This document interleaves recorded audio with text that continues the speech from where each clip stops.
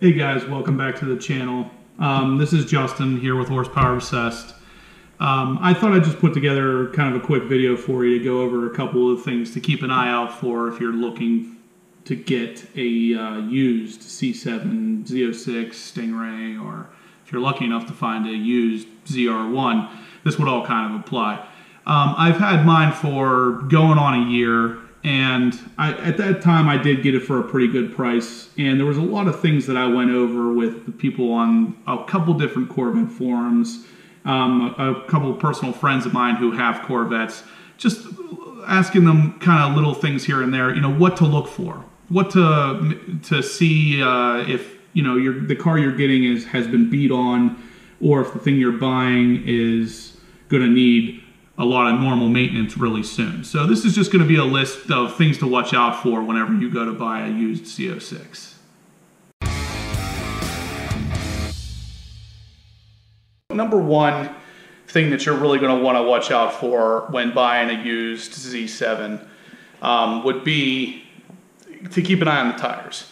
So there's a couple things specifically with the tires. Number one, you want to make sure they're not bald. If they're bald, at a low mileage especially, could kind of indicate that the person that had it prior to you maybe was doing a lot of track use, or possibly a lot of burnouts, you know, whatever it might be. Somehow those tires got bald quick. So it's going to be something you're going to want to keep an eye on. If they're bald, odds are good the car may have been mistreated. Another thing that we keep an eye out for is if it's a low mileage car, but for some reason the tires aren't stock.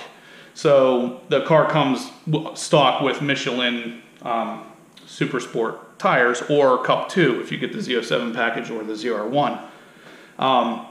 With that being said, if those stock tires aren't on there and the car's only got like 2,000 or 3,000 miles on it, that would raise a red flag for me again, considering the tires should have lasted longer than that. And if they were replaced, were they replaced because they were already bad? Were they, you know, used up, destroyed, blown out, whatever the question may be there. Now, if the tires are bald, or if there's some other indication of burnouts or track use on the car, it doesn't necessarily mean run away, don't buy the car. I mean, this is just kind of my own interpretation of some of the things I read about it. And if it were me, I wouldn't want to buy a car that I knew someone had tracked, or someone had done multiple burnouts, or drag racing, you know, anything that would have possibly put excess strain on the drivetrain, or messed up the tires, or, you know, anything like that. This is just kind of a list to keep an eye out for anything that's going to make it so your brand new used C7 isn't as good as you would like it to be. So right off the bat, if the tires are good, it might be a good idea to invest in something like this. This is just a little tire gauge, real cheap. Get them at, I think I got this at Walmart for like $2 or $3, and it'll tell you, you know, how much tread life you have left. And if it's good, then great. You can move on to the next step, just looking over everything else on the car. Now, the second thing is going to be brakes. In this case, on my car, I have the carbon ceramic brakes, well, the carbon ceramic rotors. And they're a little more difficult to tell if there's been any kind of abuse on them, but if you're getting the Z06 or a Stingray with the iron rotors, the biggest thing you're going to want to look for, obviously, number one, pad life. Check. You can see right in here, even on mine, you can kind of see the pad in there. You can see if there's a lot left, great. If not, and it's a low mileage car, then you might be looking at something that's been tracked or really driven hard. So the next thing you would want to look for in the iron rotors would be micro cracks. And I'll actually put a picture up to show you what I'm talking about right here.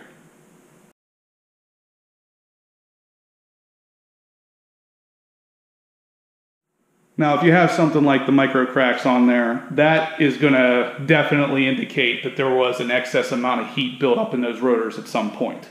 So with that being said, you're looking at most likely track use. And again, it doesn't necessarily mean the car you're looking at is destroyed, But in my opinion, maybe your money would be better spent somewhere else.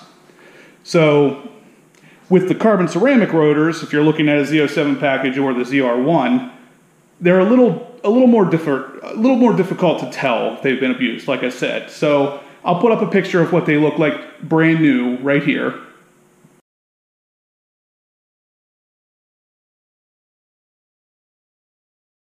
And now here's a picture of them if they've been really beat on or used on the track.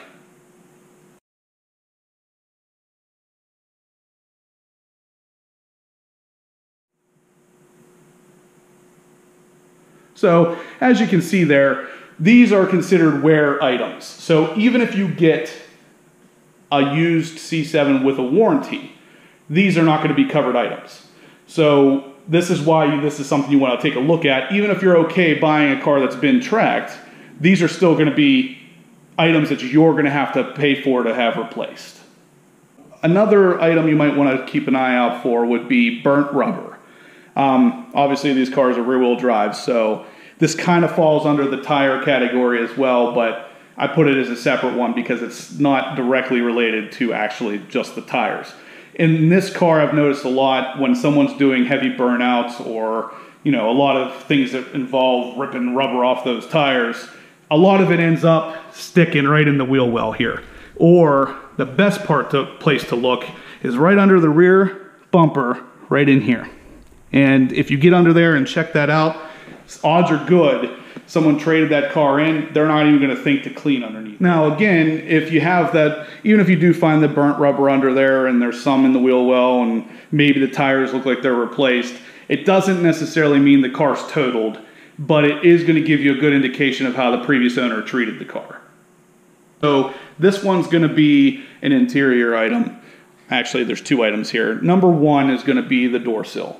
So these cars are a little difficult to get in and out of, and depending on your previous owner, if it was an older person or maybe someone heavier set, this area right through here is going to be all scratched up, scuffed up on the plastic, because it's hard to get your leg up in there correctly. And if that's the case, again, it's going to give you a good indication the previous owner might not have cared as much about the car as you might. Now, secondly is going to be the driver's side seat. This could be the passenger side as well, but it's more likely to be the driver's side because obviously you're in and out of here more than a passenger is. But this seat, right in this area here, will start to show a lot of wear. And you'll actually see this little rib of leather stitching right here will actually completely wear through to where you're literally seeing the padding.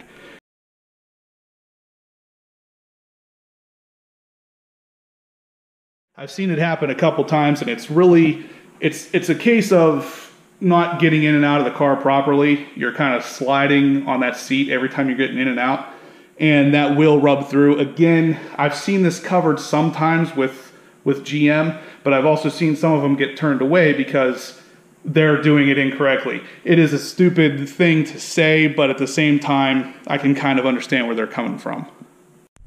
One more item to kind of keep an eye out for would be on the rims. Any kind of scratching, curb rash. This isn't anything specific to the C7 by any means, but since the Corvette in general sits low and it has kind of limited visibility inside, it puts this a little higher on the list for potential problems considering other cars you can see a little bit better out of. So with these, obviously just go around all four rims. Make sure, number one, you got your TPMS sensors on all four. There's no scratches, there's no curb rash, no missing lug nuts. Anything like that's going to really be a really clear indication that the previous owner didn't really care about the car too much. And again, this isn't going to be something that the dealer is going to fix later for you. So if you notice it before you buy the car, maybe they throw in, you know, a new rim or whatever. So this is really just kind of a list to show you. Either work these things into the price if you're okay with it, or walk away if you see these things. So one more to kind of take a look at. This is more of an item to check immediately after you buy it versus before, unless you can kind of work out a deal with having one of the GM service techs take a look at it beforehand. The differential fluid. A lot of the forums are actually showing that the car itself was allowed off of the assembly line with about a half quart or so low on differential fluid. So I typically, with any rear-wheel drive car I've ever owned, that's one of the first things I change anyway, because I've noticed that the factory fill is kind of gross. It's really milky and thick, and it seems like it has some sort of break-in additive added into it, and it's not as clean as it should be. So I've always just drained them, refilled them, and even on this car, I did it about a week or two after I bought it, and I noticed mine was exactly half a quart low. So definitely a good thing to check right after you buy it, or have a service tech check it while you're filling out the paperwork for the car. One more thing to keep in mind whenever you're looking at the car or working on a price with the dealer is to make sure you're seeing a Carfax. Carfaxes don't always show you the entire history of the car, so it's not if the car's got a good clean Carfax, then it's good to go type thing, but definitely having one of those puts a little bit more of a peace of mind for the purchase. So, I mean, usually dealers will give you that for free, and it's not a bad thing to have, but like I said, it doesn't always tell the whole story. So go ahead and ask for it, but don't completely rely on it either. Okay, and then lastly is going to be body condition.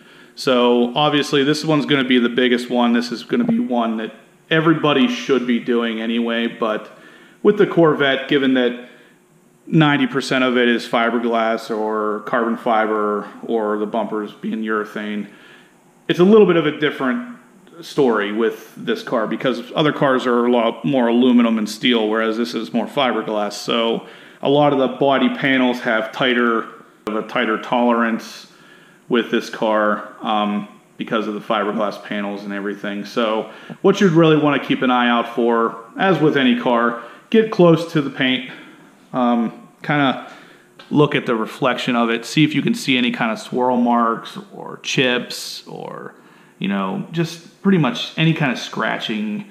Anything like that's going to give you an indication, again, how it was treated. If that all looks okay, you want to just go through and, like with the door line here, make sure that that's all even all the way through. Same with the hood, the bumper gaps, the trunk gap, the rear bumper, even the target top. Make sure that the gaps all look the same and maintain the same thickness all the way through.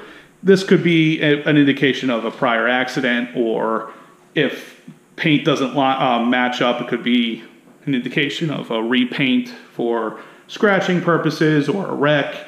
Again, something maybe not determined or shown in that Carfax that you got earlier. Also, make sure in the Z07 package car or the Z51 package car that if you're buying it used or even new sometimes, you want to make sure that you're getting all the extra pieces or extra parts that come with the car. Like in this case, these stage 3 canards, these are supposed to come with the car, but not installed. So these, whenever I bought them, they were in the trunk in the factory GM plastic bag still. You're going to run into that same thing with the wicker bill in the back, which is again, this is clear plastic piece that runs here on the spoiler. That's typically not installed from the factory, so that should be in the back as well. With the Z07 and the ZR1 package, you're going to have the styrofoam covers that go on the carbon ceramic rotors. You push them in there, put them on before you take off the wheel. That way you don't risk chipping that rotor. So these are things you're going to want to keep an eye out for, just to make sure that the car has them, whether it's new or used. Like I said, I've seen dealers not include this stuff in brand new cars, because if you don't know any better, they're going to get it over on you. And also with the C7 Stingray, if you get the Z51 package, you're also going to want to make sure it comes with the brake rotor cooling rings. Literally just these little rings that go inside of the actual gap in the rotor that keeps the air spinning on the rotor rather than going through. So this is another thing you'll want to keep an eye on. Make sure you're getting these things, especially if you do intend on tracking or any kind of really heavily spirited driving. You might want to have those in there. So definitely keep an eye out. Make sure you're getting everything you should get for the car. Now with this list, these are all things you can kind of check over yourself before the time of purchase. So this list for me, because I typically buy either brand new cars or cars with very low mileage on them, this list does it for me. If I walk over and check out everything I just advised you guys about, odds are good. If that all passes, the car's in great condition. In some cases though, it might not be a terrible idea, you know, to have them take the car down to a local mechanic that you trust and have the mechanic look over the car. Make sure the drivetrain's good to go. But usually with the C7 being as new as it is, it's going to be rare you're going to find yourself in a position where the car you're buying, even used, is out of the powertrain warranty. So odds are good you'd be covered. You'd probably be good to go either way. But I mean, if you want to go that extra mile, you absolutely can. But this is going to be the list. Definitely some good things to keep an eye out for. I've had a lot of people ask me, you know, whenever you bought your car, weren't you worried that you were going to get a car that someone maybe beat on, maybe tracked it a lot? And I said, well, you know, that's always a possibility. It absolutely is. But if you kind of go over these things that I told you, it's going to lessen that chance by a lot. And you're going to walk out of there feeling a lot better about your purchase, because odds are good you just bought almost a brand new car for way less than what you would have paid brand new. But that's going to be my list, guys. So if you liked it, hit that thumbs up. Please share the video if you can, and subscribe if you haven't yet. Have a good one.